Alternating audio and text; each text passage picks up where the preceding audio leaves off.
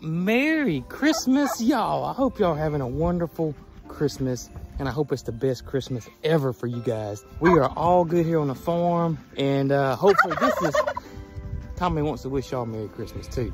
Hopefully this is our last day of this freeze. We're supposed to get above freezing at some point today, allegedly, and we can no longer have to bring the sledgehammers out here.